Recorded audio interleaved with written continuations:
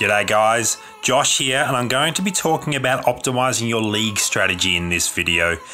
Before I get stuck in, if you haven't already watched my optimizing strategy in head-to-head video, make sure to check that out because basically everything in that video also applies to league tournaments.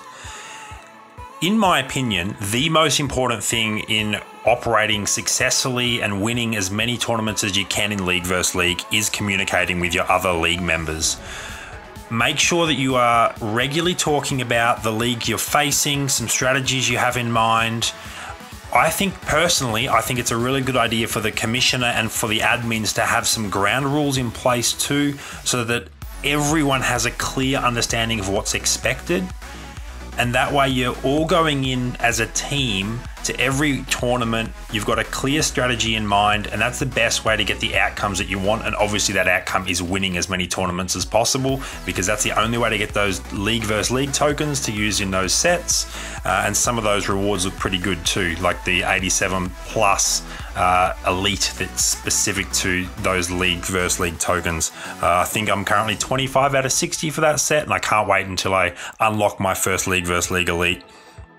Now, some of the strategies that I personally, or our league personally uses, is when you're facing an opponent, you only target someone that is of equal or higher franchise overall. So I'm at the top right there, Josh, 87 overall. I would only target an opponent that's also 87 overall or higher. The reasons for that, number one, it means that you are taking out harder opponents early, and that's good if you're playing at the start of the tournament, because it's leaving, and I guess that rolls into the second part of it, it leaves the easier opponents for the end of the tournament, which is clutch time. That's where you really need to make sure you're getting that margin to win the close tournaments. You've got the easier opponents left to face. If there's imbalances, then you just communicate with your league mates. It all comes back to communicating, and you figure out who you're going to play. I would also suggest only playing a single opponent. That way everyone gets a go at the Classic, everyone gets a go at the NBA. But once again, if for some reason that doesn't work for you, communicate with your league mates, let everybody know what's going on, and you can work around that. That's not a problem at all. Make sure that your team is set up exactly the same as the head-to-head video, a coach that works for you.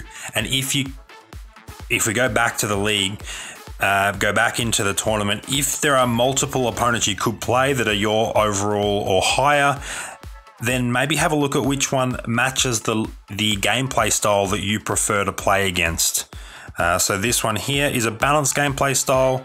I have no problems playing against that, but there's another 90 overall towards the bottom, and if I have a look, actually, both of his drives have been played, so that's fine. But if he was a defensive NBA lineup, then maybe I'd want to play against him, because I personally find it a little bit easier to play against the defensive lineup. The final thing that's pretty important is to keep in mind that you win league tournaments as a team. So there's no room for individual heroism. It doesn't matter if your score is awesome. If you played the lowest over opponent and you're screwing the rest of your teammates, that's not really the team thing to do. So don't just go after your own highlight plays and record scores.